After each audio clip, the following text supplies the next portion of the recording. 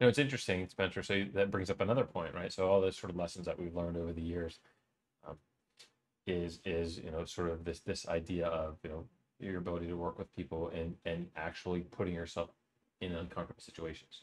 Right? A characteristic of an entrepreneur is to get out of your comfort zone, right? And that because that forces you to build your I skills, that love forces that. you to do different things, forces you to meet new people, right? And so when I talk to entrepreneurs, and it becomes apparent to me that they're comfortable in a particular area, right? Whether they're technology focused or market focused or sales focused, and I try to push them to think about moving into other areas and trying new experiences that'll help their company to get them out of their comfort zone. Because you, as an entrepreneur, as an innovator, you absolutely have to push yourself and get yourself out of your comfort zone. So kudos to you, right? You Yes. recognize that was something that you needed to work on that was uncomfortable for you, but you did it anyway, right? Yeah, it had to be And done. and it matters, and those sort of things matter. And these are all the different factors that you put in your favor to put yourself in the best position to be successful.